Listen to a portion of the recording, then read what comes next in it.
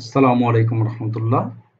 প্রিয় শিক্ষার্থী বন্ধুরা, আজকে আমরা এইচএসসি হিসাব বিজ্ঞান দ্বিতীয় পত্রের ব্যবস্থাপনা হিসাব বিজ্ঞান পরিচিতি চ্যাপ্টারের চট্টগ্রাম বোর্ড 2015 যে প্রশ্ন তার সমাধান করব। তো আমরা সরাসরি প্রশ্নে চলে যাই। আমাদের চট্টগ্রাম বোর্ড 2015 সালের প্রশ্নে এই অঙ্কটি পাওয়া যাবে 7 নম্বরে। তো 7 নম্বর প্রশ্নে বলা ছিল মদিনা লিমিটেড বিভিন্ন পণ্য উৎপাদন ও বিক্রয় করে। 2014 সালে কোম্পানির তথ্যাবলী ছিল নিম্নরূপ: মোট পরিবর্তনশীল ব্যয় 4,20,000 টাকা, মোট স্থির ব্যয় 1,50,000 টাকা, বিক্রয় 6 লাখ টাকা এবং একক প্রতি বিক্রয় মূল্য 40 টাকা। এগুলো আমাদের প্রশ্নে দেওয়া আছে। তো প্রথম আমাদের ক নম্বরে বলছে একক প্রতি পরিবর্তনশীল ব্যয় নির্ণয় করো। তো একক প্রতি পরিবর্তনশীল ব্যয় আমরা কিভাবে নির্ণয় করব, সেজন্য আমরা সূত্রটা লিখে নিই। একক প্রতি পরিবর্তনশীল ব্যয় হচ্ছে মোট পরিবর্তনশীল ব্যয় ডিভাইডেড বাই বিক্রয় একক। এখন আমাদের এখানে তো বিক্রয় এককটা দেওয়া নেই। তো এখন আমরা একক প্রতি পরিবর্তনশীল ব্যয় বের করার সূত্র হচ্ছে মোট পরিবর্তনশীল ব্যয় ডিভাইড বাই বিক্রয় একক। এখন বিক্রয় একক তো আমাদের কোশ্চেনে দেওয়া ছিল না, তো আমরা বিক্রয় এককটা বের করে নেব কিভাবে, মোট বিক্রয় ডিভাইডেড বাই একক প্রতি বিক্রয় মূল্য। তো আমরা দেখতেছি যে প্রশ্নে মোট বিক্রয় দেওয়া আছে 6 লক্ষ টাকা আর একক প্রতি বিক্রয় মূল্য দেওয়া আছে 40 টাকা। তাহলে আমরা যদি মান বসে দিই 6 লক্ষ ভাগ 40 সমান সমান 15,000 একক, অর্থাৎ আমাদের বিক্রয় একক হচ্ছে 15,000 একক। এখন আমরা যদি মোট পরিবর্তনশীল ব্যয়কে একক বিক্রয় একক দিয়ে ভাগ দিই, তাহলে আমরা পেয়ে যাব একক প্রতি পরিবর্তনশীল ব্যয়। তাহলে এই যে 15,000 দিয়ে আমরা ভাগ দিলাম, মোট পরিবর্তনশীল ব্যয় 4,20,000 কে। এরপর আমরা দেখব খ নাম্বার কোশ্চেন। তো খ নাম্বার আমাদের বলা হয়েছে একক প্রতি কন্ট্রিবিউশন মার্জিন ও মুনাফা নির্ণয় পরিমাণ নির্ণয় করো।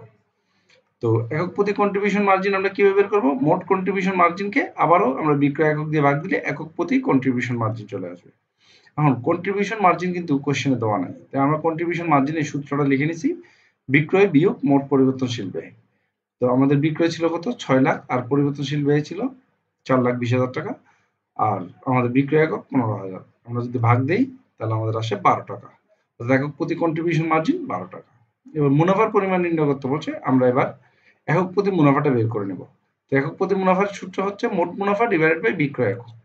আমাদের কিন্তু এখন মোট মুনাফাটা দেওয়া নাই কোশ্চেনে, তাই আমরা মোট মুনাফার সূত্রটা বের করছি, বিক্রয় বিয়োগ পরিবর্তনশীল ব্যয় বিয়োগ স্থির ব্যয়। তো আমরা এখানে বিক্রয় কত আমাদের 6 লক্ষ টাকা, পরিবর্তনশীল ব্যয় 4,20,000 টাকা আর স্থির ব্যয় আছে 1,50,000 টাকা। এই বিক্রয় থেকে যদি সকল ব্যয়গুলো আমরা বাদ দিই তাহলে আমরা পাবো কি, মোট মুনাফা। এই মোট মুনাফাকে আমরা বিক্রয় একক দিয়ে ভাগ দিলেই আমরা একক প্রতি মুনাফা চলে আসছে 2 টাকা। গ নম্বরে সমচ্ছেদ বিক্রয় এককে ও টাকায় নির্ণয় করা। আমাদের সমচ্ছেদ বিক্রয় বের করতে হবে। তো সমচ্ছেদ বিক্রয় বের করার সূত্র হচ্ছে মোট স্থির ব্যয় ডিভাইড বাই একক প্রতি কন্ট্রিবিউশন মার্জিন। তো মোট স্থির ব্যয় কত, মোট স্থির ব্যয় হচ্ছে 1,50,000 টাকা, একক প্রতি কন্ট্রিবিউশন মার্জিন 12 টাকা, যেটা আমরা খ নম্বরে বের করেছিলাম, সেই 12 টাকা এনে বসাই দিলাম। তাহলে আমাদের চলে আসলো 12,500 একক, অর্থাৎ 12,500 একক যদি আমরা বিক্রয় করি তাহলে আমাদের আয় এবং ব্যয় সমান হবে। এখন এটাকে টাকায় কনভার্ট করার জন্য বা টাকা রূপান্তর করার জন্য আমরা সমচ্ছেদ বিক্রয় এককে একক প্রতি বিক্রয় মূল্য দিয়ে ভাগ করব, গুণ করব। তো সমচ্ছেদ বিক্রয় ছিল আমাদের 12,500 আর একক প্রতি বিক্রয় মূল্য ছিল 40 টাকা, গুণ করলে আমাদের আসলো 5 লক্ষ টাকা। অর্থাৎ আমাদের বিক্রয়ের পরিমাণ 5 লক্ষ টাকা হলে আয় ব্যয় আমাদের সমান হবে। আর যদি 12,500 একক হয় তাহলে আমাদের আয় ব্যয় সমান হবে। তার মানে এককে যদি বলি আমরা কোয়ান্টিটিতে, তাহলে 12,500।